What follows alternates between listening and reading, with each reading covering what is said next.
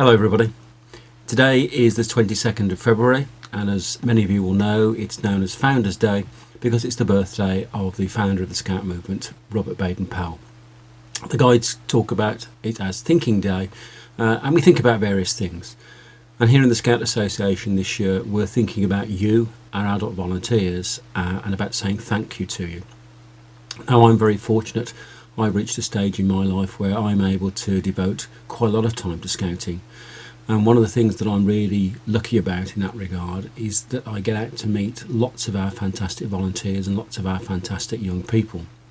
So this isn't just a general thank you, because I do come out on the ground and I get involved in activities and I see all the wonderful work that you're doing with our young people.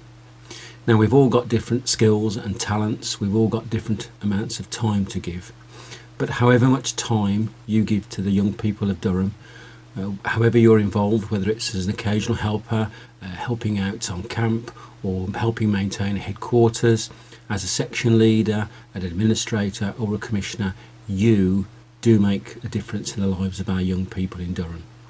Scouting is and always has been a fantastic movement for our young people, but what we do could not be achieved without the hard work, the passion and the sheer commitment from so many volunteers.